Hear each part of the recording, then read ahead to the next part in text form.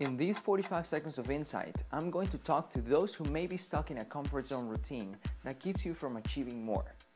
We get into routines and patterns of thinking and acting, and it's easy to stay prisoner of a routine even if it doesn't serve us. So I'm here to teach you how to take steps to change those patterns.